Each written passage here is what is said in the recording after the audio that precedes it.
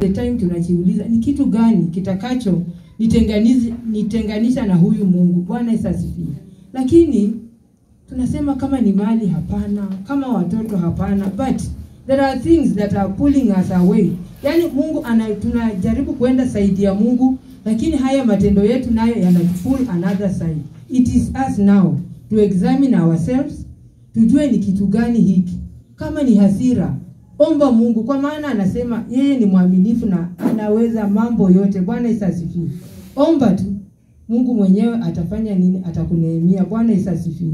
Kwa maana unaona kama matendo ambayo, yani Biblia inatuambia moyo ni mdanganyifu. Unaona? Biblia ndiye inasema moyo, we have a deceitful heart. Yani moyo wetu inatudanganya. Sometimes inaweza sema hata kwenda church si lazima. Wewe unakaa tu nyumbani.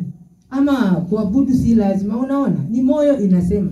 That's why God akaona ni vema create something inaitwa soul. That's why wanasema soul ndiyo itakufanya nini? Itakuwa charged at the end, yani siku za mwisho. Ni hiyo soul itahukumiwa. Bwana Yesu asifiwe. You cannot touch a soul, but it is in us. Sometimes when you want to do things, lakini unasikia there is a small voice inakwambia don't. Unaona? Usifanye hii kitu. Lakini mwili inakupeleka tu kwa sababu moyo imeamua tunaenda.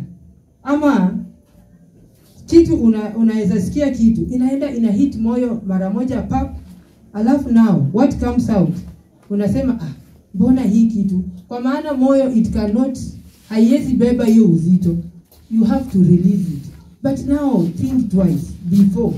Unajua sometimes unakuta mtu ako in a dock, wanamuuliza why did you do this, anasema ni hasira. But at that time hasira iko, it's you now na hiyo fact. Bwana Yesu asifiwe. So moyo wetu tuulinde. Hata Biblia inasema tulinde sana moyo kuliko vyote ambavyo tuko navyo ama ambavyo tunalinda. Bwana Yesu asifiwe. Because somebody can just aim akuchafue. Na anakuja tu anakuhit tu na neno. Na wewe because you don't, hauna hiyo, yani hauwezi hold, then you go and act. Ukiact utakuja kugundua baadaye nimekosa. So let us ask God achunguze mioyo yetu kama there is something that is hidden in our hearts that we don't know. Maybe ni hasira, maybe ni pride. Bwana Yesu asifiwe. Such like things, wacha tuachilie Mungu afanye nini? Aingilie kati. Let us read in Mark 7 verse 20.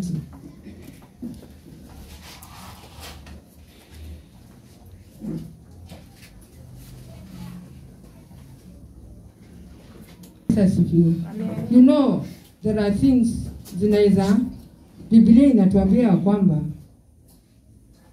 yani dhambi haifanyiki tu hivyo. Unajua sometimes wanakwambia ni heri kunyamaza. Bwana Yesu asifiwe. Sometimes kuna kitu inaweza kuingia, but now it does not, hauna dhambi yoyote kwa kusikia, utasikia tu.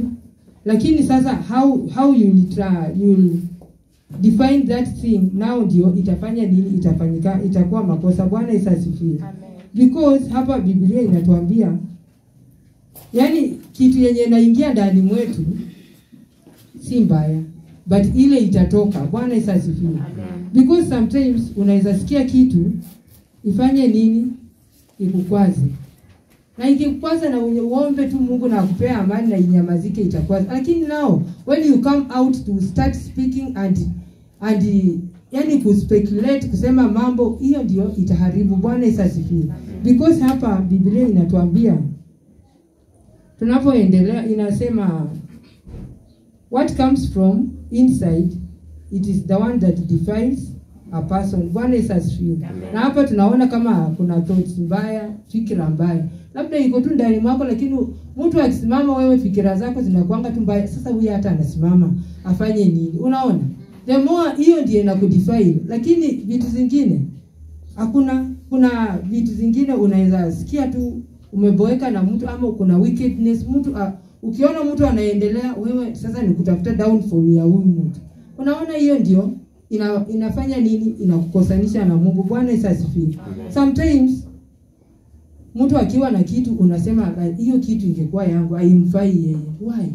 Unaona vitu kama hizo zinapoingia ndani mwetu, zikitoka zinafanya zinatudefine sisi. Bwana Yesu asifiwe. So let us speak to our hearts. Tuambie Mungu tu atuoshe, tuwe safi, ili ndio makosa iko, but anatuambia yeye ni mwaminifu, na tukitubu kila wakati yeye anatuosha.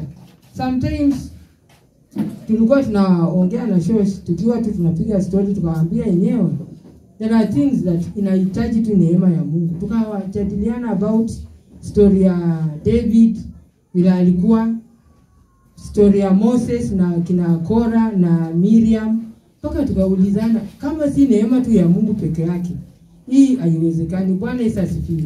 Because tunaposoma hiyo story kama ya Moses alikuwa a young boy whereby Miriam alikuwa sister yake, amemlea, anamuona, but it came a time ya kwamba Moses anaenda kuoa. Akamuuliza sasa, huyu mbona ameoa Rebeka na si wa uko wetu, siji afai kuoa huko? Wakasema kwani hata kama ni Mungu ndiye alimuongelesha, mbona hajatuongelesha na sisi? Unaona? Hiyo tu peke yake Mungu alikasirika. Akasema, why are these people questioning my authority? Akamwambia Musa, mtoe nje. Akamtoa nje, kumtoa nje ya temple. Alipigwa ukoma. Bwana Yesu asifiwe. Sasa akashangaa. Ndio Aaron akaona akasema, Musa, kuja utuombe kwa Mungu wako, tunaangamia. Ndio sasa tena Mungu akakuwa wa rehema, akafanya nini? Akamwambia Musa, mtoe nje, mfanye nini? Na akamponya. Kwa ajili ya nini? Evil thoughts. Unafikiria tu mtu unamcharge, uwezo ukajua why amefanya kitu kama hiyo. Na hiyo yote inafanya nini? Ina emanate from the heart. Lakini moyo wetu ikiwa mzuri, utafikiria mtu mabaya. Ukimuona ni dada, ukimuona ni ndugu. Lakini when you allow your heart to be fed, na to be filled with evil things, hapo ndio naona sasa tutapigwa ukoma wa bure. Ama mambo yetu itaharibika kwa bure. Kwa sababu ya nini? We are allowing our hearts to be filled with things that are not. So let us ask God atusamehe. Kwa maana moyo lazima utawaza, lazima utakuwa na mawazo yote. Na Biblia inatuambia we don't hide anything from God. God does not like a hypocrite. Unaweza niambia Biblia, I love you so much, na kwa roho nasema I wish huyu Milcah angekufa hata angeamka. Unaona, that is hypocrisy, and God is not after that. So let us search our hearts. Tukue straight. Nikiambia mtu I love you na umpenda na upendo wa Mungu, lakini nisema mimi na Milcah nampenda, lakini akisimama nasema sasa huyu ni nani? Ani afai hata. Sisi wote tunafaa mbele za Mungu. Bwana Yesu asifiwe. Because Biblia inasema he created us in his own image. Yaani ukijiona kwa kioo unaona Mungu. Imagine. Alafu wewe, who is you to discredit me? Na mimi ni nafanana na Mungu. Usijitie doa tu, kwa maana Biblia inasema yeye atakuja kwa wale wanyovu wa mioyo.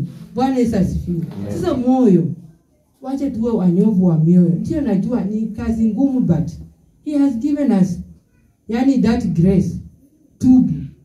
Hata naweza pita hivi nione mtu then naambia Mungu nisamehe juu sijaongea, lakini nimewaza kwa moyo wangu.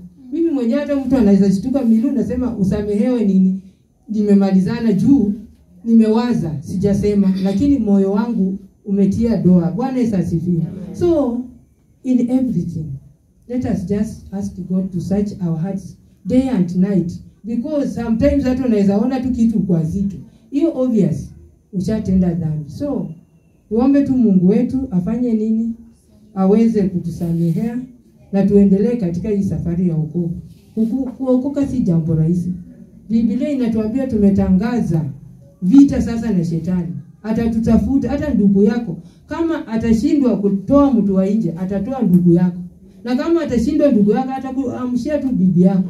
Ukiingia tu kwa nyumba hivi, unaona tu majaribu ndio hivi. Kwa sababu nini? Those are just tests. Let us not give up. Unajua mtu anafika mahali anasema nilifikiria kuokoka ni raha, lakini usiache. Kwa maana those are tests. The more unapita, the more Mungu anafanya nini? Anaendelea kuanoint. Bwana Yesu asifiwe. In each and everything. Leo tu nilisema sita preach, we shall just discuss. Let us ask God to search our hearts na atuweke laini na yeye. Kwa maana anasema yeye atakuja tu, yani anapendezwa na waabudu halisi. When you sing, sing from your heart. When you talk, talk from your heart. If you don't love, ask God. Like tulikuwa huko dispensary, there is a cha. Nilimwona tu first day nikamtukia tu. Nilienda chini nikauliza Mungu. Nikaomba. Nikasema hata hajawahi ongea mbele yangu. Why is my heart very heavy nikimuona nini? Niliomba tu Mungu na nikaomba na akanipa amani. Sasa makosa yake ilikuja tu ikajitokeza tu. Mpaka watu wakasema huku mchukia bure. Nikasema hiyo niliomba, hata Mungu alishanisamehea na ninampenda. Bwana Yesu asifiwe. So kitu kama hiyo, sisi Biblia inasema sisi we are gods. Yaani tuko miungu ile midogo, kwa sababu ametupa all dominion to rule over everything. So let our thoughts be right with God. Tuwaze mazuri. Ukikuja kanisani, penda mwenzako. Akifanya kitu kama ikupendezi, mu approach. Enda tu muite dada, hapa ilikuwa ifanye hivi kweli, kwa upendo. Because Biblia inasema turekebishane nini? Kwa upendo. Na if you don't have love, pia hatutampendeza Mungu. Tutakuwa tunatembea hii jani yenye inatupeleka nowhere. But when we have love, hata utaona hizi migogoro hakuna. Kwenye mnatembea ni ndugu, dada, you hug yourself, yani mnapendana, mnasaidiana, mnabebeana mizigo. Hivyo ndio Mungu anapendezwa naye. Lakini hata tufanye nini? Hata tufanye nini? Na tukose hiyo upendo, tukose hiyo. Tumejaza mambo kwa mioyo yetu. Imagine hakuna mahali tunaenda. Ni heri tusemezane ukweli, tutengeneze njia. Yesu akija tusiweze kuachwa. Na nikiwa niko in a wrong na umenotice, Biblia inatuambia there is a way that seems to be right in someone's eyes, lakini mbele ya Mungu ni ubatili. Wewe ukiona just rush tell me unaenda vibaya, nitarekebisha haraka. Kwa maana labda akili zangu zimeniambia ukienda hivi uko sawa, kumbe nimepotoka na sijui. So don't hesitate to come and correct me. Wewe umewekwa hapo kwa ajili yangu, mimi niko hapo kwa ajili yako, ili tusaidiane tukaweze kuurithi ufalme wa mbingu. Lakini tukisema wacha tunyamaze, agonge mwamba ndio tuone. Nikigonga, it's you, because Mungu alikunenea mcorrect, huko ni correct, ukaniacha. So it's you will be charged together with me. Maybe hata mimi nitachajiwa kidogo kwa sababu wewe uliambiwa, ungeniambia. That one ndio ilifanya wakati walituma mtumishi wa Mungu, yule alituma Nineva, alikuwa anaitwa nani? Jona. Wakamwambia Jona, enda Nineva, nimeona dhambi zao watu zimefika kwangu. Enda ukawaambie watubu. Yeye akasema waangamie. Na akasema nini? Naenda Tarishishi. Lakini hakujua alikuwa na nini? Moyo wake ulikuwa na uzito fulani. Akasema hao watu watenda dhambi, waache wafanye nini? Siwezi enda huko, hawatanisikiza. But angeitikia mwito wa Mungu tunafanye bila aliambiwa, huenda mambo ingekuwa rahisi. Lakini Mungu wetu ni wa huruma. Unaona, alisababisha watu wengine wakapata hasara. Kwa nini? Kwa ajili yake. So wewe unaweza sababisha watu wengine tupate hasara juu umenenewa na usemi. Sasa unaacha tu tunaenda tunaangamia. Bwana Yesu asifiwe. So tukisoma hii Biblia, let us analyze. Tujue inatusaidia kwa njia gani. Huyu alikuwa Jonah. Sisi maybe we can be Jonas of today. Let us go and na unaona vile aliweza kusafirishwa na hiyo samaki ikamtema ukule. Alipofika alikuwa amevunjika moyo, lakini akasema acha tu niseme maneno yenye nimeambiwa. Na aliposema, imagine watu wote walienda in sackcloth wakitubu. Imagine kama hangeenda, Nineva ingeisha. So Mungu wetu ni wa huruma. Ukipewa kitu, please tell. Ukiona niko in a wrong or somebody is in a wrong, find it in your heart. Enda tu muongeleshe ili mwili wa Kristo ukaweze kuendelea. Bwana Yesu asifiwe. Mbarikiwe na hayo. Amen.